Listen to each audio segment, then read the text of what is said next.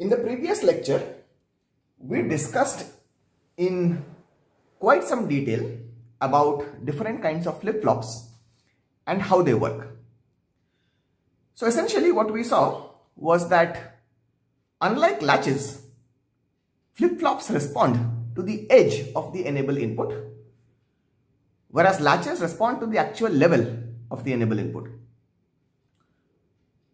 So as such, in the state table, there is no difference. Latches and flip-flops, or if rather I should say, if a latch has a certain state table, if it is converted into a flip-flop, it will also have the same state table. For example, the SR latch and the SR flip-flop, the D latch and the D flip-flop. So the state table remains the same when a latch is converted into a flip-flop, except that the state table essentially holds true when that latch is converted into a flip-flop, but only at the edges of the enable signal.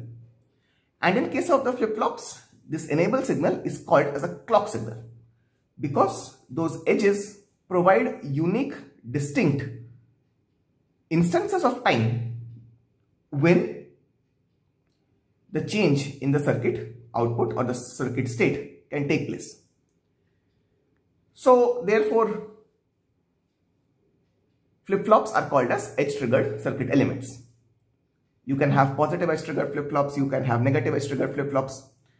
Along with SR and D, we also saw two more flip-flops which are not essentially latches, they are only flip-flops. That is the JK flip-flop and the D flip-flop.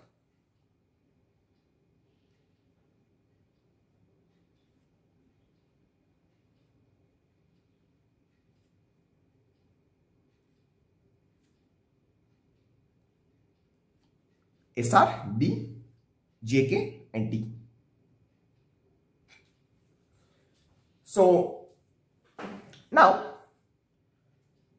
let us once again go back to the gated SR latch.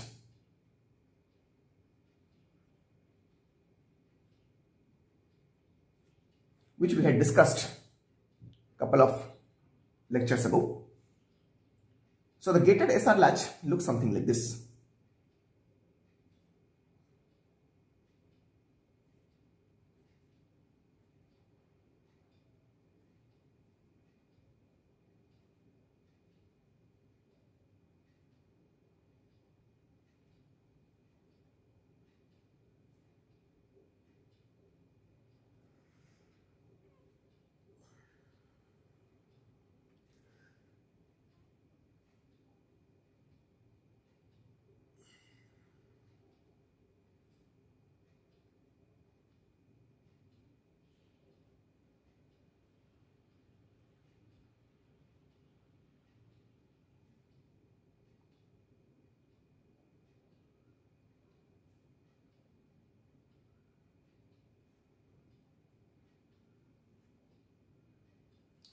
Q and Q bar are the states. This is S, R, and this is the enable. This is what we know the gated SR latch to be. So when we construct its state table, that is for the case when enable is equal to 1, this is what we see. This is the S and R, the present inputs, and the next state Q plus.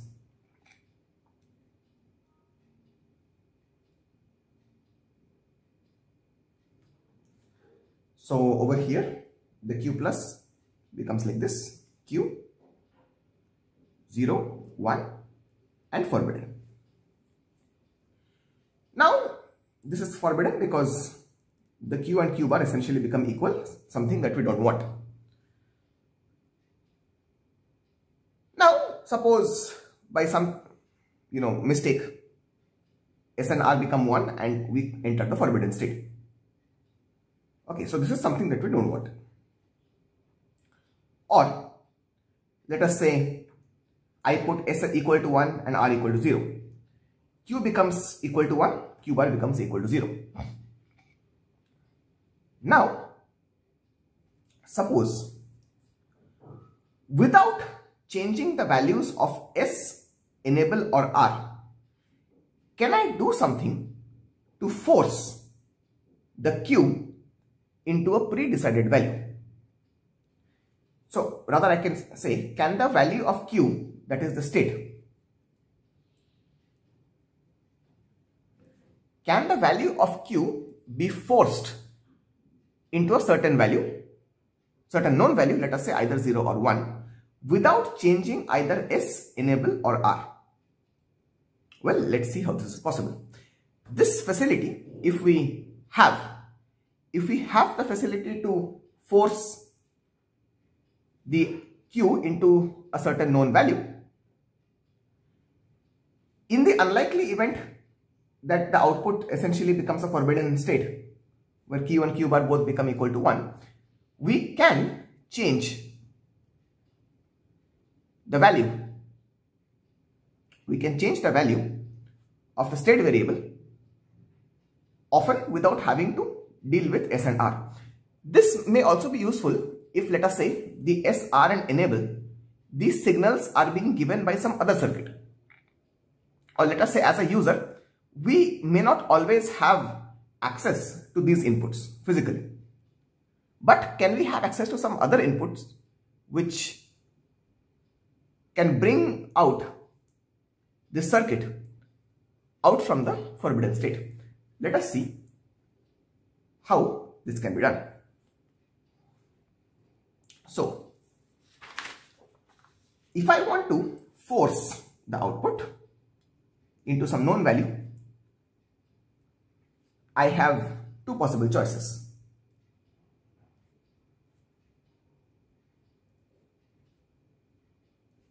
Force Q to 0 or 1. I can force it to 0, I can force it to 1. Forcing it to 0 is called as resetting. That is through the R input. But in this case, we don't want to use S or R. So I should say without using S, R inputs. Then in that case, if you are forcing this Q into the state 0 without using the S or the R inputs, this is called as clearing. And if you are forcing it to 1 without using S or R, that is called as presetting. So therefore, let us define how we can introduce two additional inputs which are very, very combinational in nature and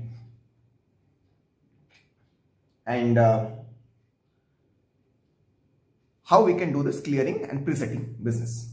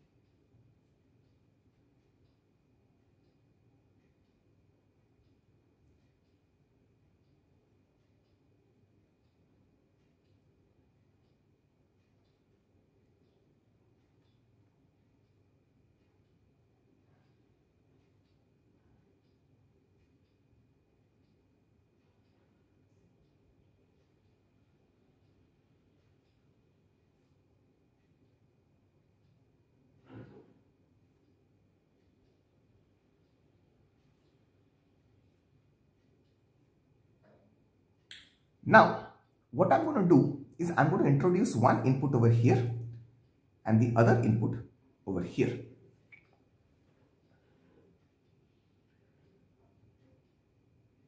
Okay.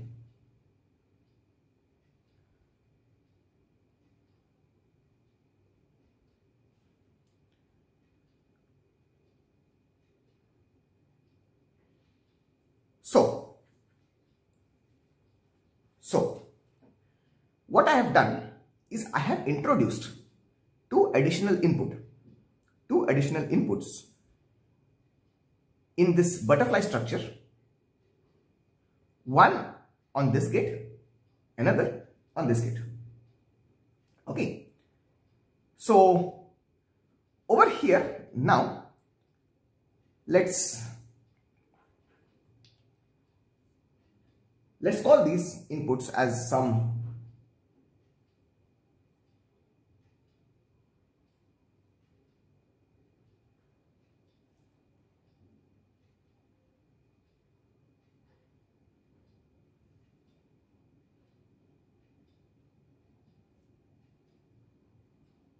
C and P. All right.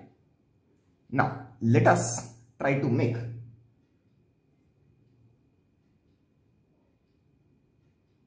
a state table where the inputs are C and P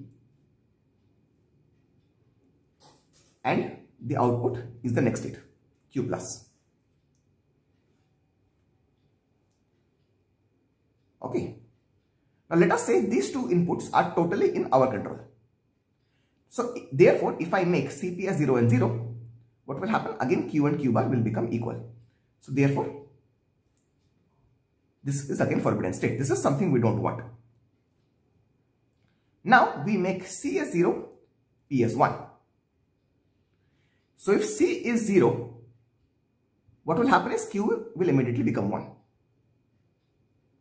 Q will immediately become 1, and then this 1 will come over here. This 1 will come over here.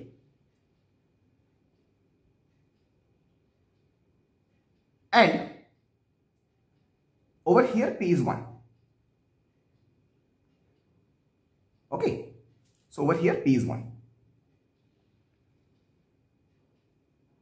So we have two ones, one coming from this Q, the other one coming from P. Of course, we don't know anything about what is coming from here. Okay, it may depend on what is the value of enable and R, something of that kind. So, supposing by some chance this becomes 0. The output from the first NAND gate becomes 0. So the inputs are 1, 0 and 1. So the output will again be 1. Okay. But then we are saying that we are somehow making this Q equal to 1 because C is 0. If C is 0, Q will become 1 no matter what is the value of S. Or not S, rather the output from this first NAND gate. Alright. So,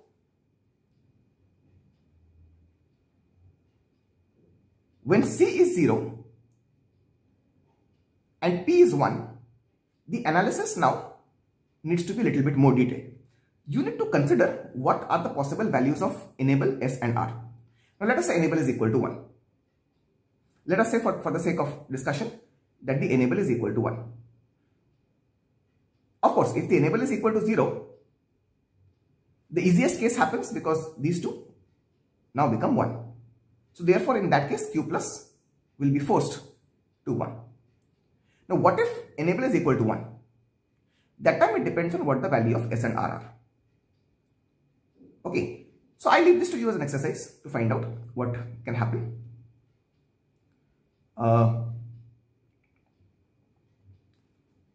So let us say we have done that.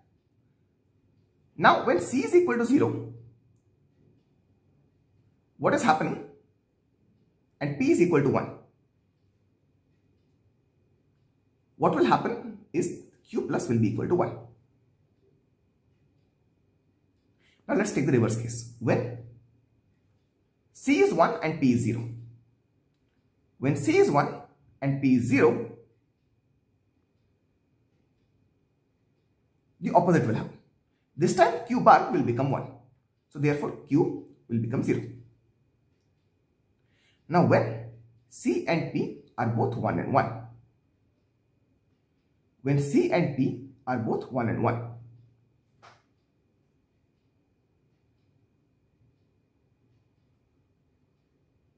essentially what will happen is that now they will not matter, because the inputs to the two NAND gates are now 1s. It will totally depend on what is S, E, and R. So this is as per the next state will follow as per the normal state table of the SR latch.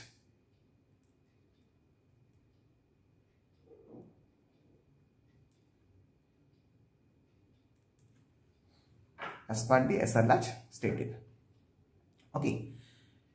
So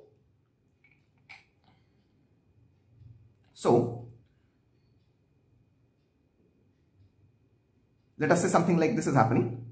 When clear is 1, so let's call this C as clear and P as preset as per their functions. So when clear is 1 and preset is 0, the state will be cleared.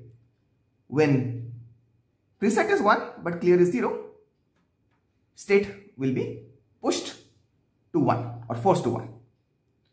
Okay. So but then it's like saying when preset and clear are both 1, ideally we expect that cannot happen. You cannot preset and clear at the same time. Okay, so what we will do, we will essentially just change these. Let's call this as P and this as C. So we will just simply redraw this table P, C and Q plus.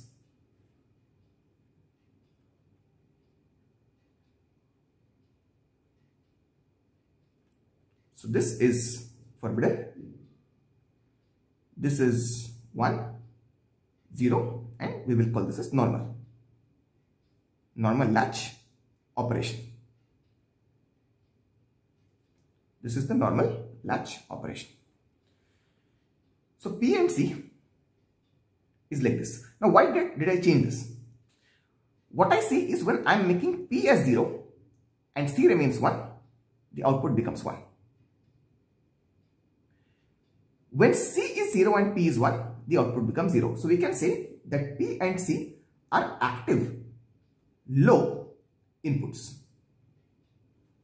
Because when P and C are both active, that is not possible. You cannot say that I will make the state variable 1 and 0 at the same time. That's not possible.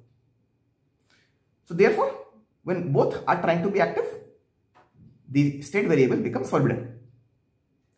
So 1, 1 means P and C are now both inactive.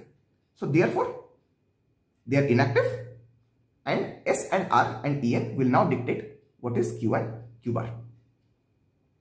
Alright. So with these two inputs, additional inputs which are active low in nature, we call this as preset input and the clear input. Okay. So for small, you can write it as PR and CLR. Alright, so this is a very handy feature which is available in most latches and flip-flops. We saw the example of the latches. So supposing we were to now show the latch and flip-flop symbol with all these inputs, let us see how we can show. So let's say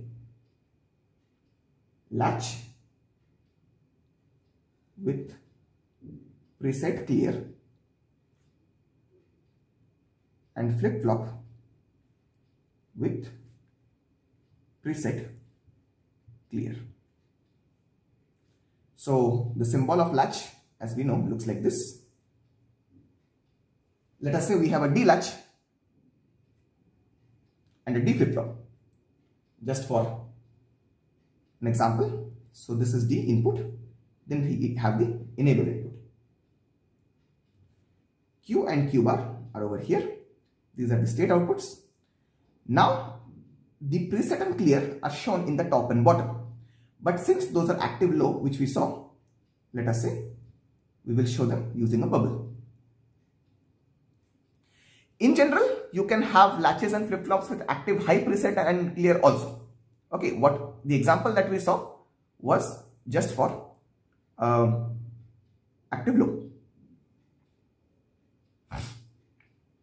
So over here,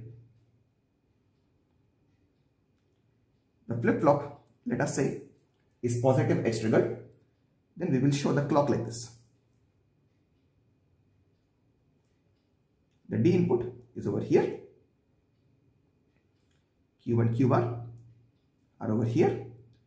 But the preset and clear will be shown in the same way. Alright. Now, when it comes to flip-flops,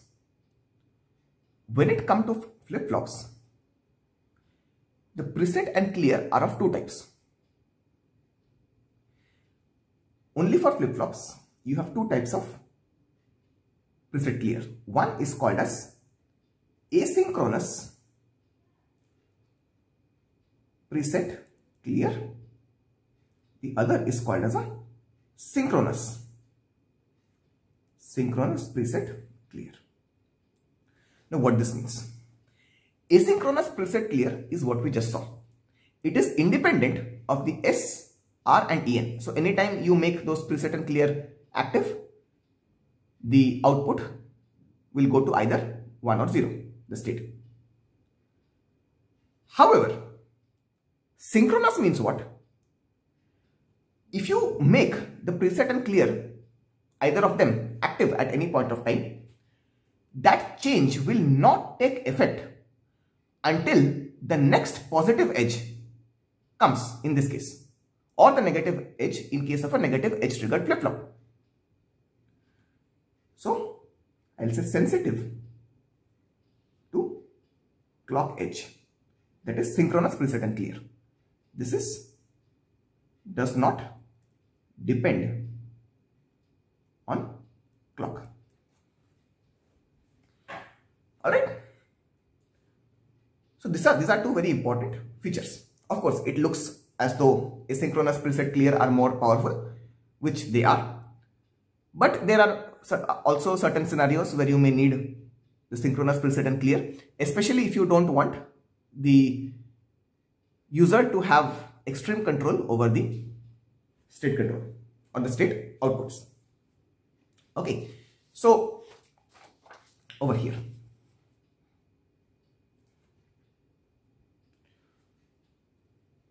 now having established this,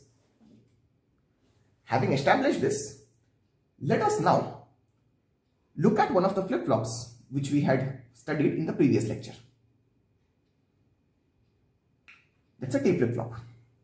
Its state table looks like this. There is one input T and the next state Q plus. For 0 and 1, for 0, Q plus is the same as the old state, and for 1, the Q plus is the complement of the old state. Alright.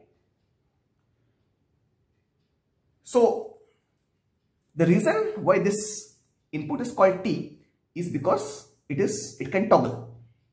If I make T equal to 1, the next state will be the complement of the old state or the present state. Okay, now let us see what this toggling phenomena is in detail. Okay, so let us say I have a T flip-flop which is positive edge triggered.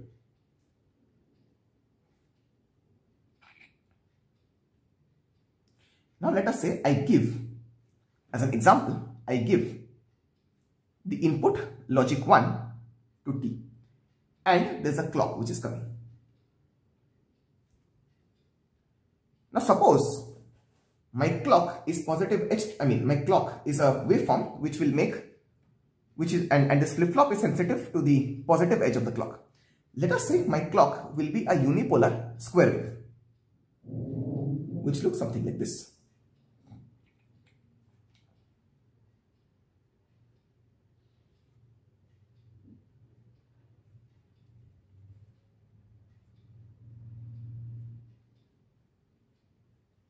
And so on.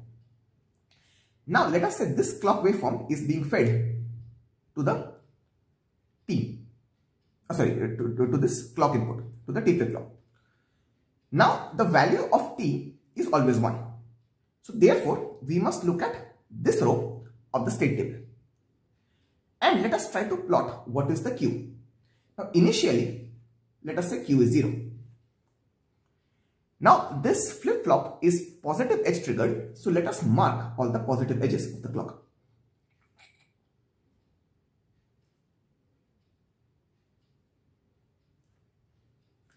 Because these are the moments when the transition will cause or may cause some change in the output. Now, Q is 0 so far and it is 0 until the first clock edge. Now, in the first clock edge, T is 1.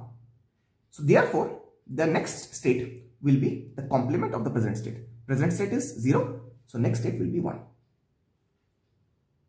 This is the way it will proceed. Now, this 1 will continue till when? Till the next positive edge. So, therefore, I draw this.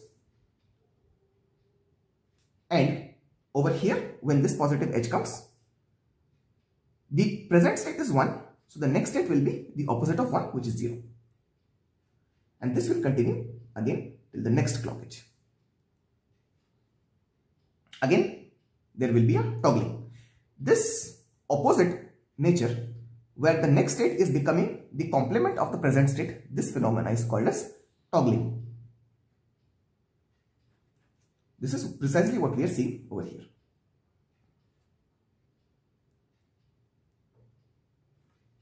Okay. And then, once again we come over here. Then again the state will toggle.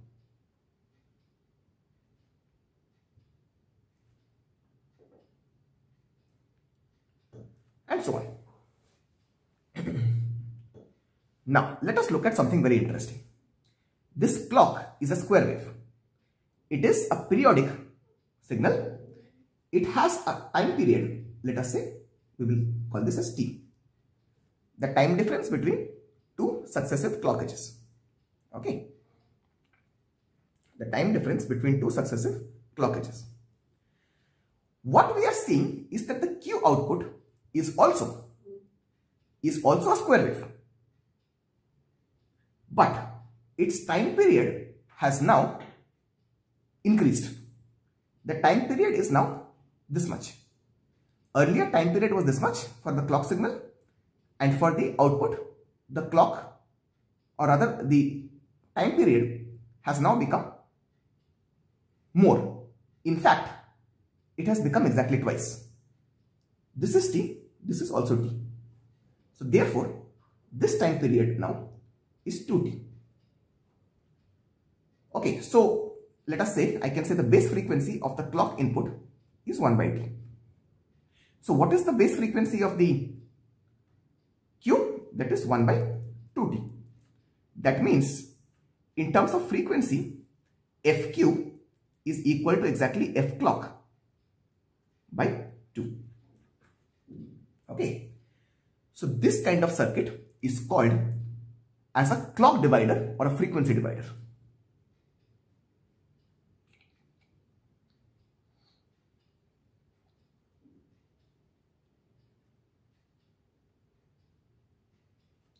Clock divider or frequency divider. So what it is doing essentially, it is taking some clock input. It is taking some clock input and it is dividing the frequency by 2. It's also called as a divide by 2 circuit.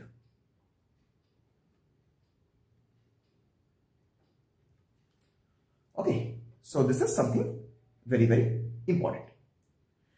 Now, what you can do, you can modify the circuit to have a divide by 4 also. You can modify the circuit to have a divide by 4 also. How can we do that? Simple.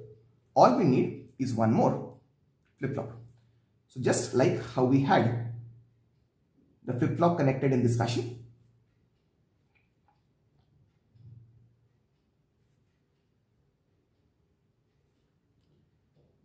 the value is equal to 1. Let us have one more flip-flop. Okay.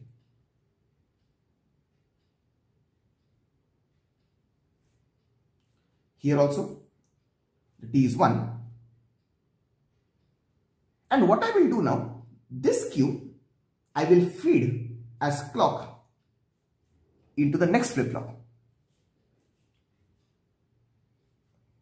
This is what I will do. Now I have two flip-flops where the state variables and the input variables, they look the same. So therefore I will call this as T0, Q0 and Q0 bar. This I will call as T1, Q1 and Q1 bar. Okay, so now suppose again the clock is like this.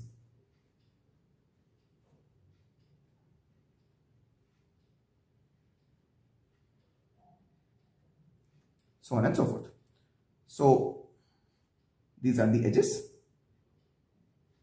This one looks a bit thin, but it's okay. So Q0 will be exactly what we did so far. It will be exactly half the frequency. It will change up in every positive clock edge.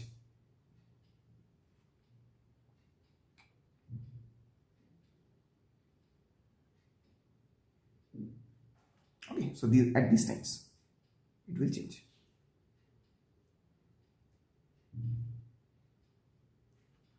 Okay, so these are the positive clock edges. For Q1, now the clock is Q0. It does not have access to this clock. For the second flip-flop, the clock is Q0. So therefore this will be the new clock for the second flip-flop. So therefore Q1 we can draw again, assuming that initially the input is initially the state is 0.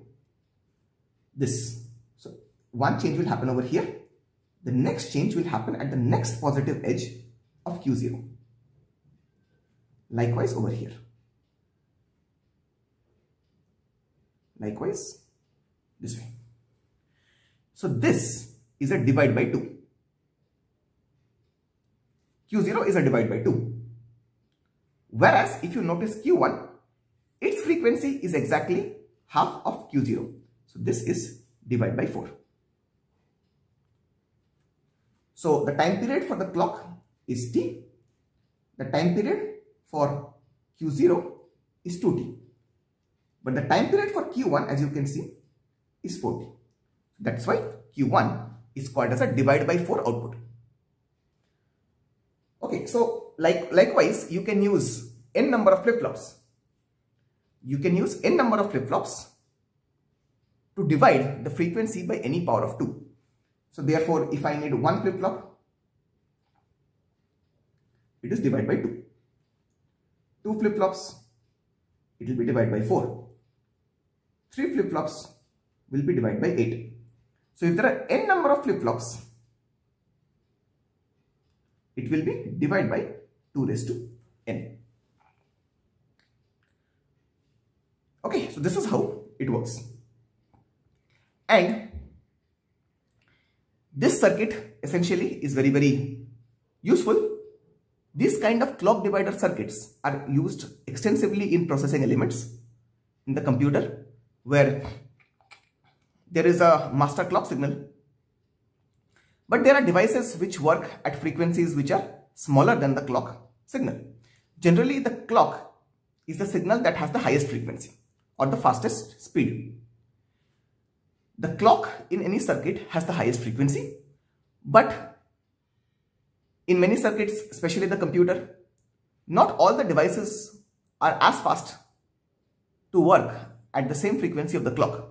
So therefore, they need smaller frequencies. So in that case, the clock is divided by some factor to reach a frequency which can be, suitable for those lower devices to work at. Okay. So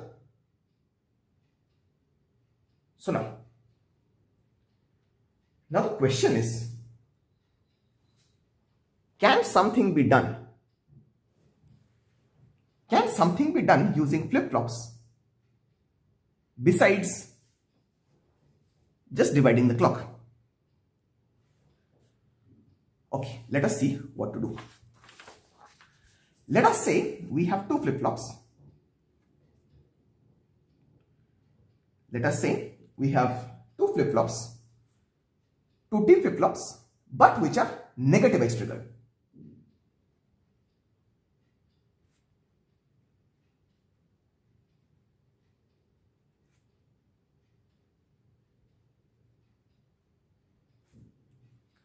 So let us say I have again two T flip-flops.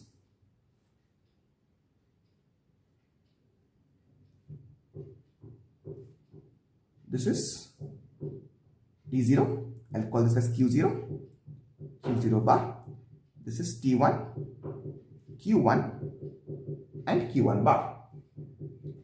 Now it is negative edge triggered, so let us say the clock will come this way. I'm showing a bubble over here. And the Q0 itself will go as a clock for the next flip-flop, which is also negative edge triggered. Let us say T0 is 1, T1 is 1. Let us now try to draw what will happen to, or what the Q0 and Q1 will look like when clock is like this.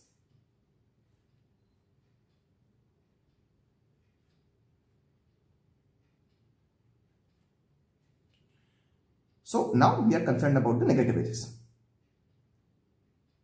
So these are the negative edges we should mark.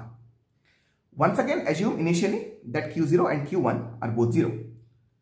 So if Q0 is 0, over here, because T0 gets a 1, there will be a transition at the negative edge. Okay. So this will happen.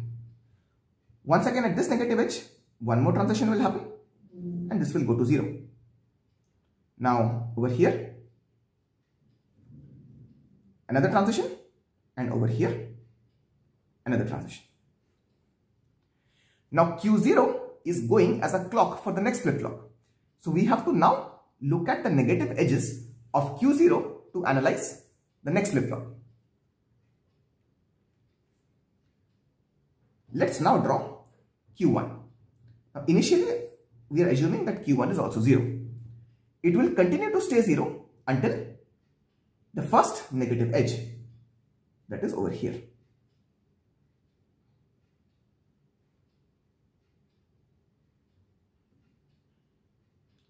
And the next negative edge, it will again switch.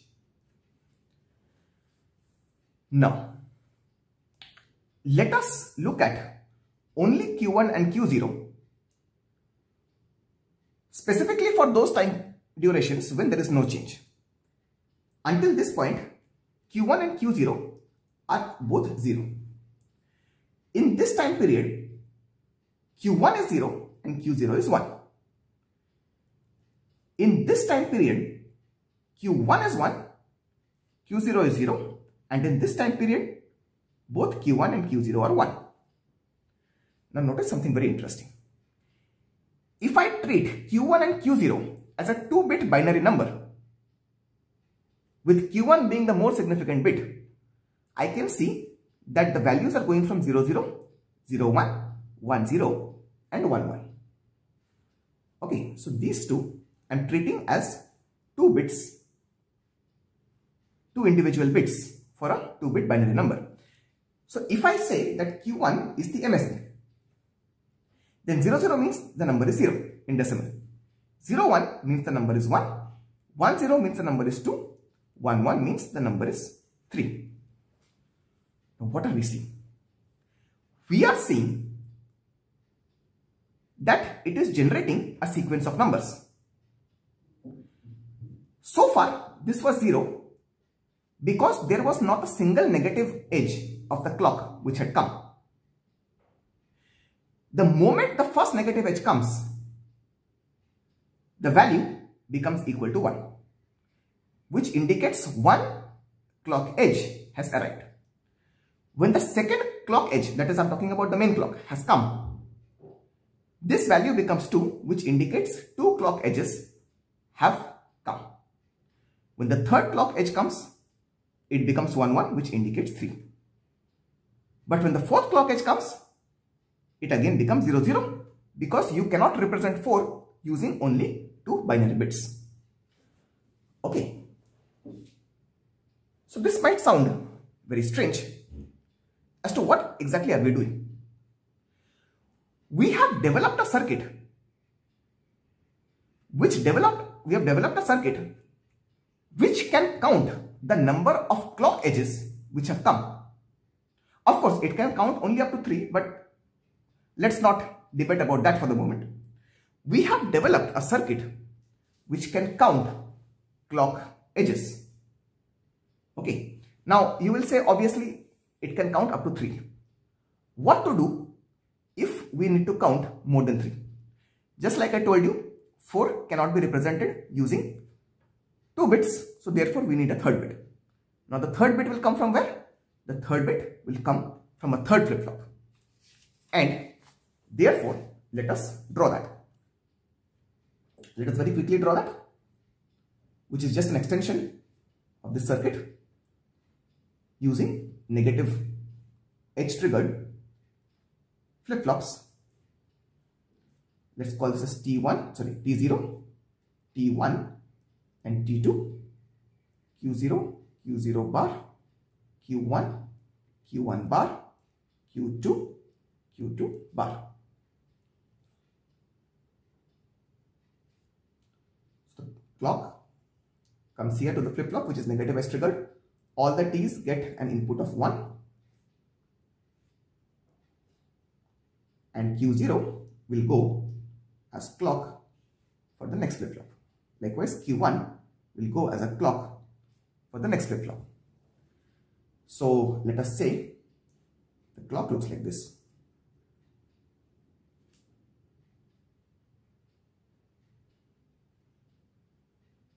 And so on. Let's look at the negative edges.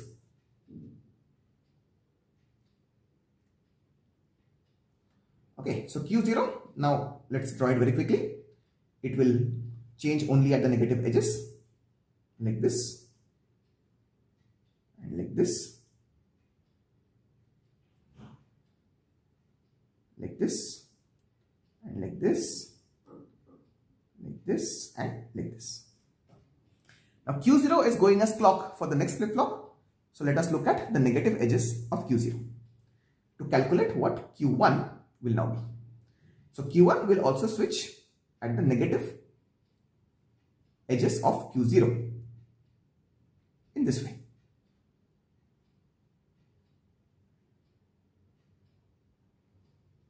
Now Q1 is going as clock for the next flip-flop.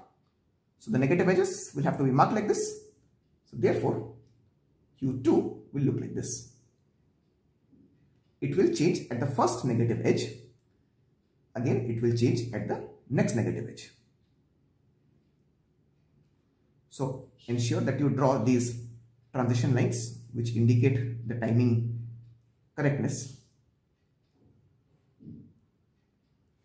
Okay, so now let us again do that exercise where we are looking at periods where they are not changing. So in this period, the values are 0 0 0. Here it is 0 0 1. If you are treating Q2 now as the MSB, then it becomes 0 1 0, then 0 1 1, 1 0 0, 1 0 1, 1 1 0, 1 1 1. So once again, we can see that this circuit is now modified to count 3-bit numbers. So they are going from 0, 1, 2, 3, 4, 5, 6 and 7. So 3-bit means you can count up to 7 clock pulses, or you can count 8 different states. So 1, 2, 3, 4, 5, 6, 7. So when the 7th edge comes, you see the count becoming 7. Okay, so this circuit is called as a 3-bit counter.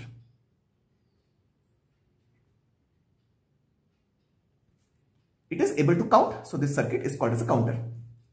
Likewise, this previous circuit is called as a 2-bit counter because it is able to count 2 bits in the previous one and 3 bits here. Alright. So, let us quickly look at some other features of these counters. Let us look at some other flip-flops. Sorry, let us look at some other features of these counters. So, suppose you want to count n number of clock edges.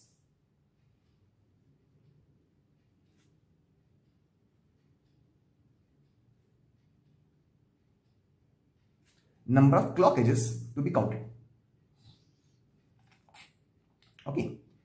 So the question is, if I want to count n number of clocks, how many flip-flops do I need? So if n is number of flip-flops, FF means flip-flops, that will be equal to log of n to the base 2. Okay. Suppose n is 16. If n is 16, then log of 16 to the base 2 will be 4. So what we saw was, in a 3-bit counter we can count from 0 to 7. It's not counting 7 clocks, but it's actually counting 8 clocks if you consider that 0 also. So let us say if n is 16, that counter will be a 4-bit counter. Log of 16 to the base 2 is 4, and that counter will count from 0 to 15. But actually it is counting 16 different states.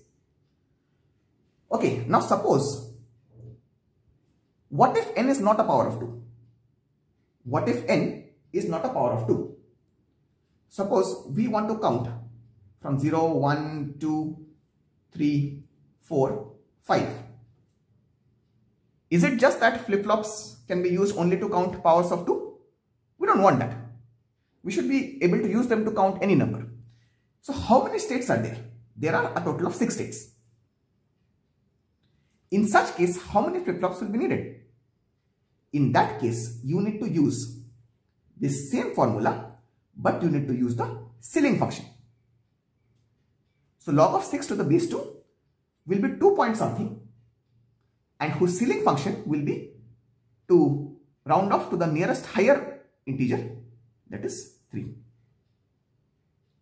So even for counting up to 5, you need 3, because 5 is essentially 101. You need 3 bits, so therefore 3 flip-flops. Okay, so general solution.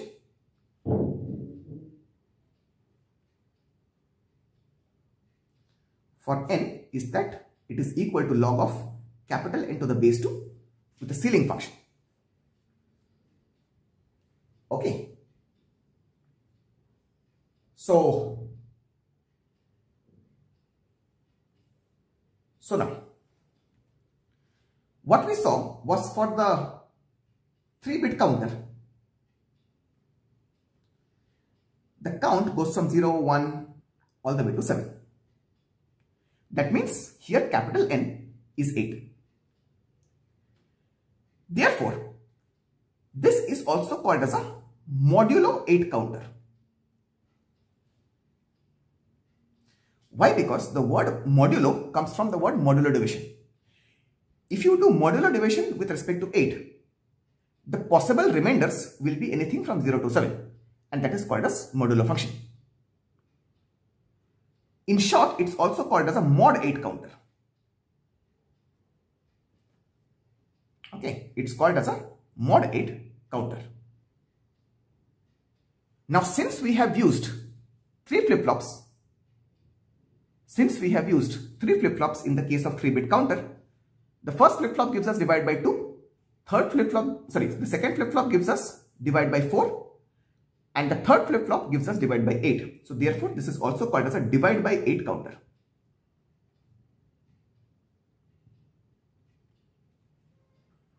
Okay, it's called a divide by 8 counter. So, in this particular lecture, we looked at how latches can be modified to have preset and clear inputs. Even flip-flops can be modified in a similar way. Thereafter we saw how to do clock division and counting using flip-flops. In particular, we used the T flip-flop. We did not make use of the preset or clear in these applications, but we shall also see how to make use of them, but in the next lecture. Thank you.